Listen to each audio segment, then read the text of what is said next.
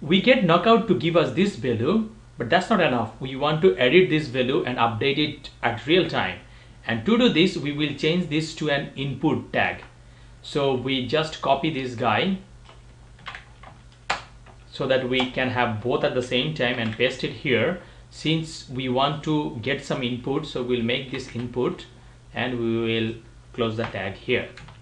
Now if we go to the page and refresh it, though this displays some value, the input box doesn't display any value because the data binding to an input tag is little different. You have to bind it as a value, not a text.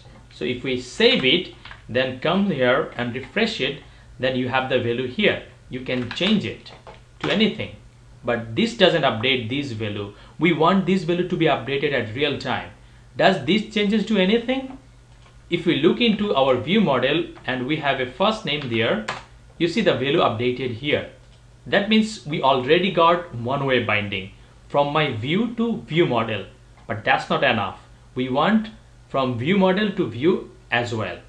To do this, we have to do a small thing. We have to tell knockout, hey knockout, observe these values. So knockout will make it observable and you can pass this value as an initiation parameter. We save it.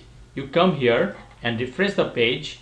Now if you change something to AAA, it changes. So knockout is super simple and super easy. All you have to do, just make this property observable and knockout will observe any changes to the value.